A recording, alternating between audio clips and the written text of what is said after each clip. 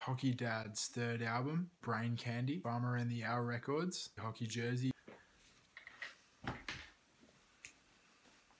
two-piece surf / indie / garage rock band. Key influences: Bass Drum of Death, Sparkadia and Band of Horses. Played with Kendrick Lamar, Imagine Dragons, King Gizzard and the Lizard Wizard, Louis the Child, Jungle, Grinspoon, Childish Gambino and London Grammar. They sound a lot like Starkey, The Eels, Grinspoon, The Chats, just to name a few.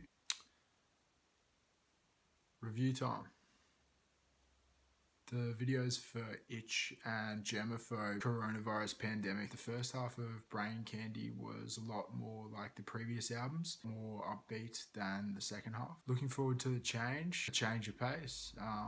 Coincidentally, big build-up bass guitar, unusual for a two-piece rock outfit. Brain Candy is one song longer than Blend In, which is one song longer than Boronia. In this state, bit of a letdown. My favourite tracks from the album, I Missed Out and Heavy Assault. Zach, the lead singer's ultra talented. Billy's drumming keeps you guessing as to where the song might go. After the halfway point on Brain Candy, it just didn't really go anywhere. The album didn't have the same level of energy, that X factor. The safety of this album, the reason that it's getting 7s. It's really nothing more or nothing less than what you would expect. I give Hockey Dad's new album, Brain Candy, a 6.5 out of 10. Thanks heaps for watching, guys. Like, comment, and subscribe.